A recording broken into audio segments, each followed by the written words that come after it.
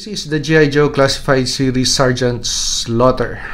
We also have a Action Force valaverse version of Sergeant Slaughter in this outfit too, or this configuration. And majority of the Kitbash versions on YouTube, or in YouTube actually, is in this configuration. And sometimes it's just tiresome to always have the same thing over and over again. So that's the reason why I kitbashed my Action Force valaverse Sergeant Slaughter. So head is Action Force valaverse Sergeant Slaughter. Body is G.I. Joe Classified Series Rock and Roll. The man briefs, the pistol belt, and the legs, those comes from G.I. Joe Classified Series Tiger Force Outback. We just took out the tattoos with acetone extra strength, which you could buy at Walmart. The whip comes from Sergeant Slaughter WWE figure, and I just transferred this from my Action Force valaverse Sergeant Slaughter. The kitbash or makeshift whistle, of course, Sergeant Slaughter has to have a whistle. Okay, so he has a gun belt on this time. He has a weapon, a sidearm, a med kit, a water bottle, and a communication device. So something different, something functionable instead of having a Sergeant Slaughter that does not have anything actually. So it's just weird if you put on a rifle or anything, or make him hold on to a machine gun and it's just bare. So I'd rather have a gun belt on this guy, and of course a very tight shirt, military shirt. So this body, why I chose this body, because it's nicely beefed up, so really complements the character. So with the legs are also very beefed up and they are long, so actually increases the height of the action figure just a little bit. Okay, so second reason why I kitbash this action figure, aside from being just too tired of having the same design, was to make use of the Action Force Sergeant Slaughter body to make another action figure. So to make another Rambo action figure. So instead of searching online and once again doing pre-orders and whatever and spending $100, I'd rather kitbash figures and play with it. Okay, so of course we have extra heads of G.I. Joe Classified Series Quick Kick. So just painted the bandana green, and we added a little bit of my preferred paint, something you could buy at Walmart. So this is just simple, so just apply a little bit of, after painting the bandana green, just apply a little bit of clear nail polish, so the green paint is not going to chip off. So of course, nothing really fancy, just a Sharpie. And once the green Sharpie color dries, just apply a little bit of clear nail polish. So I also placed a little bit of clear nail polish on the hair, so it's going to look wet. And for the face and the arms, we placed a little bit of stencil, so it doesn't look clean. So he looks muddy, dirty, or possibly been in the jungle, so he's crawling around or digging around the bush. Okay, so just basic knife, ammunition, pistol, well, of course You could put whatever pistol that you want on the figure if you wish. So I just want a Action Force valaverse pistol on that side, a knife from G.I. Joe Classified series. As to which figure, I already forgot.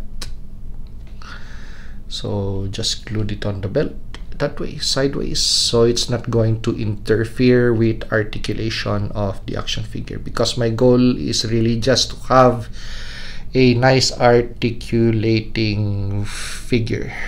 So just basic, so less of the tactical stuff that we are used to nowadays with action figure vests and helmets and everything. Sometimes it's just nice to play with an action figure like this, basic, because the other one that I made, well, this looks really fancy, so it's more of a coffee table piece, and you have this on a stand or a rotating base. So, well, you could play with it, but because of the soft goods material, after playing you have to really fix it. So with this, you don't have a problem with regards to fixing stuff. It's just play and pose and take pictures. And going back to the new Sergeant Slaughter, my 2.0 Sergeant Slaughter, actually I mixed and matched the neck piece and the neck joint. So I found the right combo of neck and neck connector piece that's going to be compatible with the figure. So it's going to have proper height and of course great articulation points. So just enough clearance on the neck that we could move the neck to poses that we want. Okay, so let's go back to the review table. Oops, and before we go back to the review table, here's another tip or trick in kitbashing a sling for your action figure. Okay, so of course you've got your elastic pull, which you could buy at either Amazon or Walmart. Okay, so take your weapon of choice for your action figure with a drill. So 2 holes on the near the possibly the barrel or something. So yeah, so it's almost near the barrel where I made that hole.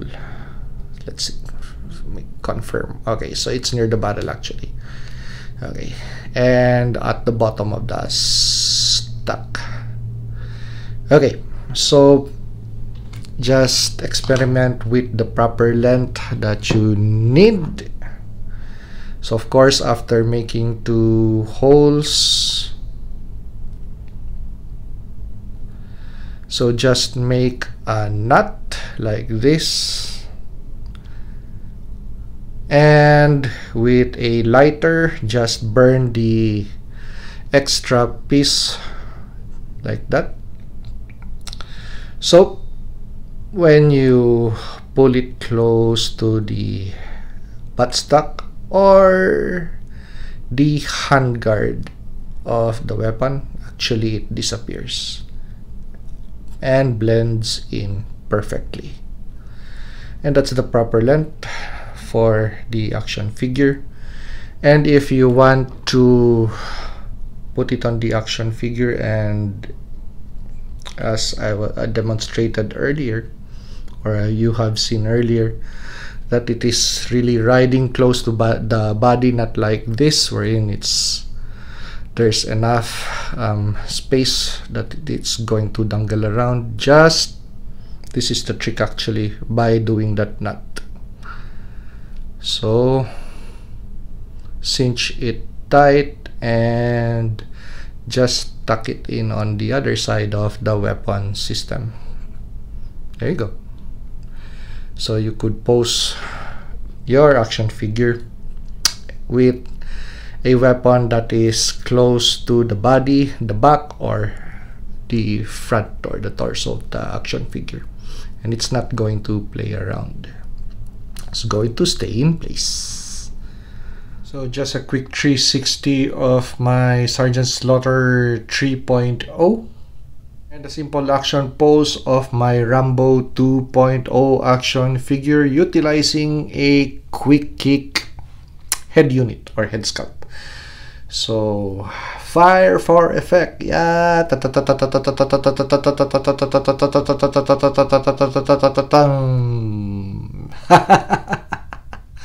So that's actually what you want when you have an action figure.